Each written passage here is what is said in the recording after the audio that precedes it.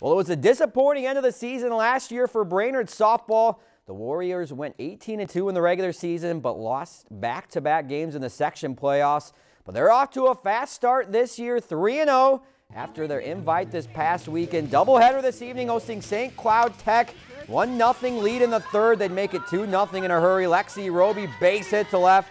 Emma Corhonen scores, and later on, Elena Christensen hits one to short. That brings Roby home. Lead now is up to 3. Then the same inning, runner now on third. Jordan Sullivan smacks it over the fence and gone. The offense was rolling. The very next batter, next pitch, Olivia Tao just kissed that one goodbye. Back-to-back home runs. All Warriors in game 1. They would take it 10-0 in 5 innings, and more of the same in game 2. They would win big by 17, also in 5. If you enjoyed this segment of Lakeland News, please consider making a tax-deductible contribution to Lakeland PBS.